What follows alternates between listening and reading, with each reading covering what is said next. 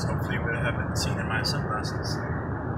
But I am actually on my way to see, oh my gosh, I am on my way to see El Rescate de Huevitos, which I think probably translates to the rescue of the little eggs. And it's in Spanish and it's going to be subtitled, so I'm hoping that it'll be okay or cool, you know, to see. I just don't know. But I feel like as a movie reviewer, it needs to be done, so that's why I'm doing it. Let's see, why is the thing not connected to Mazda? That's Bluetooth. So anyway, I'm gonna go see it because I need to, as a reviewer of movies. And man, I cannot see this thing. Oh, it's trying to only connect to the Mazda. Oh my gosh! Dang it! Okay, well, we just missed that overpass way back there, and so I'm going to a kids' Spanish cartoon as part of my, trying to just be a good movie reviewer. I feel like I've got to see them all, so that's what I'm doing, and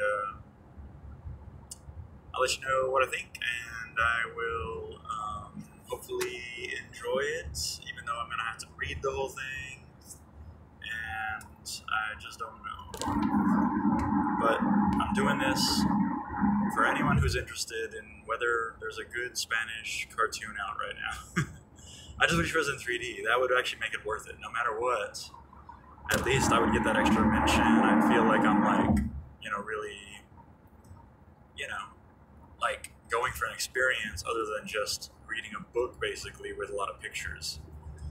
So that's what I feel like it's gonna be like.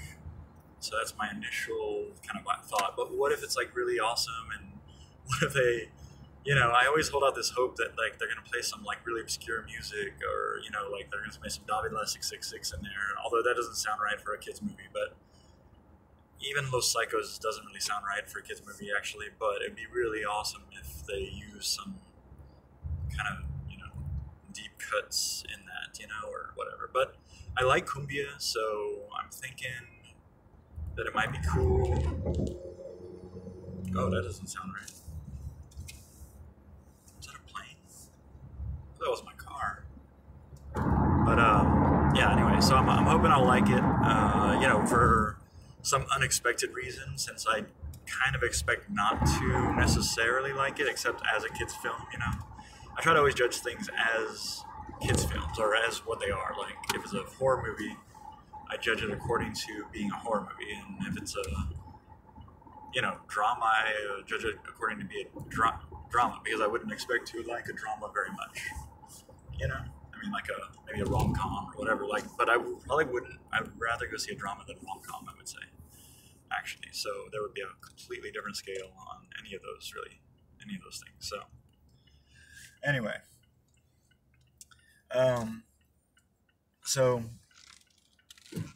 I'll be putting this video up along with the footage I got on this one, which is not very good either. It's not my most successful video. But I'll be putting those up at ScatterBreaker, the man from 1976 on YouTube.